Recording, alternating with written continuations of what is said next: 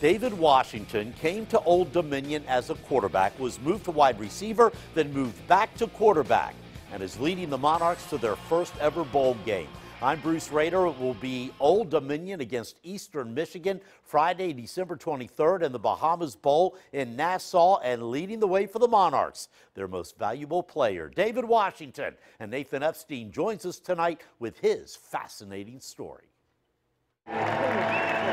2014, the home finale for Old Dominion against Louisiana Tech. Taylor Heineke's last pass inside SB Ballard Stadium, a game-winning touchdown in overtime to a redshirt sophomore quarterback turned receiver, David Washington. That was the passing of the torch in the last home game, and what David Washington has accomplished in his career is really remarkable.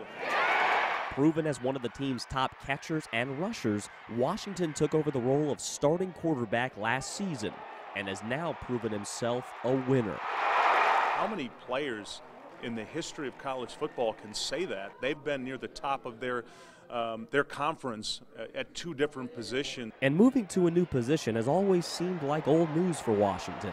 Ever since high school, I've just kind of gone back and forth. And then when I got here, Coach Water asked me, and I was like, absolutely. You know, I want to play, so I would have been a long snapper if they asked me to. He's thrown 40 career touchdown passes, caught 5 scores, and rushed for 2 more. I don't tell Dave this a lot, but I really look up to Dave. Zach Pascal is the team's leading receiver and has also proven to be a pretty dynamic rusher thanks to a certain fellow senior. I got that from Dave, and Dave don't know that because, he likes to get a little too big-headed, but, stuff like that just, inspires me to, accept my role and just do things that helps the team, and that's the type of player Dave is. I look up to Zach. I look up to TJ.